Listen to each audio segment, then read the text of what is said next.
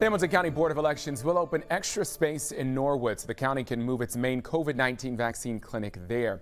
Space on Wall Street that was leased for early voting will now be used to vaccinate residents. During the county's pandemic briefing this morning, both Commissioner Denise Driehaus and Health Commissioner Greg Kesterman noted the county's COVID-19 cases are declining. That's despite the county being purple on Ohio's advisory map. Kesterman says the county public health department has been getting about 500 vaccine doses each week and is currently vaccinating those 80 and older. Team, we used our registration list for our 500 doses. We used our registration list and actually called those individuals that were on the list.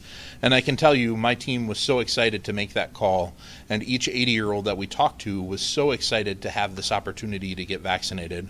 We talked to many daughters and sons that were helping their older parents out, and it was really a nice opportunity for some of my contact tracers to make these calls and to have some very positive stories. Eligibility will open next week for those 75 years old and older.